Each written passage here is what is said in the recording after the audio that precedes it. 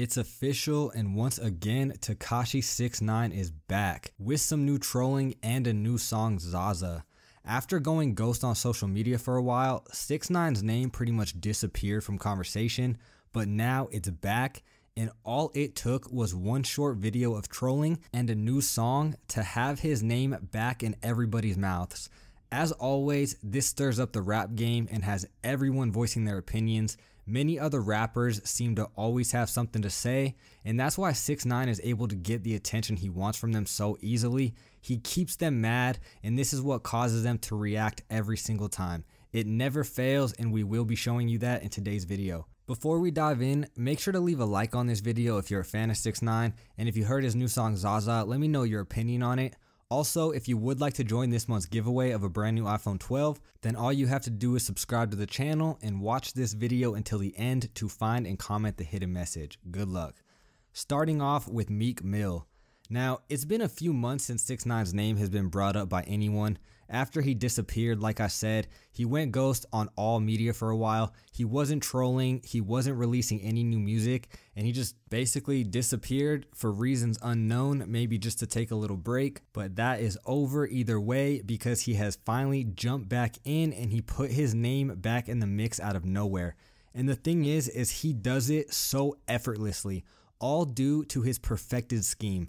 Just like the many times before, he used the same tactic of promotion that he does every single time, and that is by getting his name back trending in the media by stirring the pot with some rapper. And this time, his rap target was once again Meek Mill. His way of doing that was by waiting for Meek Mill outside of a club with his security. He started drama with his camera out to post it on social media. I'm sure you've seen the video. And then a couple days later, he drops his new song ZAZA. If you haven't caught on to this pattern by now, then I don't know what to tell you because it's so repetitive. 6ix9ine fuels his career off of the drama he creates, and it works every single time. The altercation with Meek Mill was just a tactic just to get his name back out and back talked about. It got the people mass talking about him once again, and that brought all the attention to his new song, which is why it already has 19 million views in the first day. You can hate 6ix9ine all you want, but you have to give him some credit because his tactics of getting under rappers' skin to cause reactions never fails, and there never seems to be a lack of attention when 6ix9ine's name is involved. Meek Mill honestly did nothing to 6ix9ine in the live altercation, but then he decided to speak his thoughts about it via Twitter, saying the things that he's been saying. They've been back and forth at each other for a long time now, 6ix9ine and Meek Mill. And to be honest, 6ix9ine gets the best of him every time, it seems like. This time was a very bad look for Meek Mill, in my opinion. After all of the threats and comments made towards 6ix9ine and all of the gangster lyrics he raps about, he was face to face with him and did absolutely nothing. Regardless of security that they both had and the camera on him, Meek Mill made way too many promised threats to not back anything up. This just gives Tekashi another dub, which he capitalized on even more after he posted that confrontation video in the middle of his new ZAZA music video. This is just a huge L for Meek Mill, but he did have some backup after another rapper jumped in and voiced their opinion. Benny the Butcher, he went and he was speaking out against 6ix9ine and anyone else who was hyping it up after he tweeted that the snitch rapper is trying to get people caught up and you guys think that's cool. He was going at 6ix9ine, but he also was kind of on Meek's side, basically saying what's he supposed to do when the camera is on him. He took Meek's side on that, but another rapper jumped in and had to voice their opinion, and that was Jack Boy.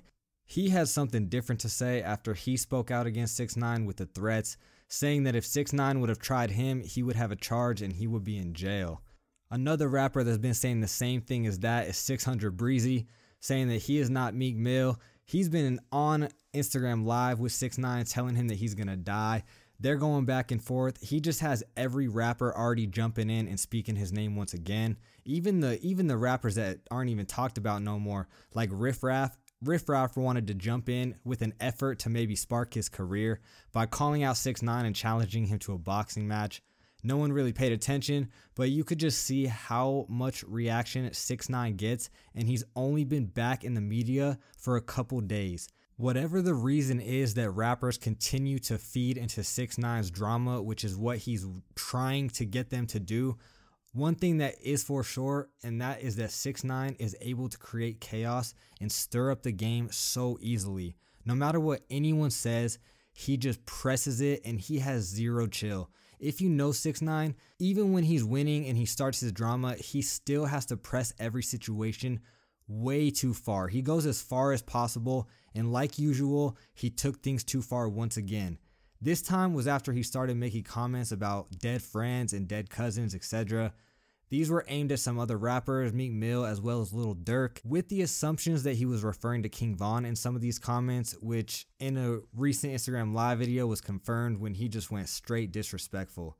It did have Lil Reese jump in on the live, 600 Breezy jumping on the live. They're all just making the same threats over and over, and he is just stirring up the rap game and getting everybody mad once again. It seems like no one even cares about his music. His music does get a lot of attention, but it seems like everyone just wants to speak against his drama and trolling and just go back and forth with him. And it is true that it's still a dangerous thing that he's doing, but either way it goes, no matter what he seems to do or say, no one has been able to shut him up or make good on any of their threats towards him.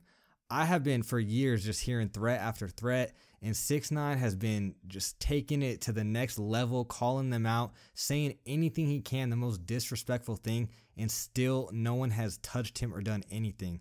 Rappers call him a snitch, make threats, trash his music and lyrics, say anything they can to make people hate him, but 6ix9ine somehow always seems to end up on top. One rapper, Lil ZAZA, says the only way to put a stop to him is by ignoring him.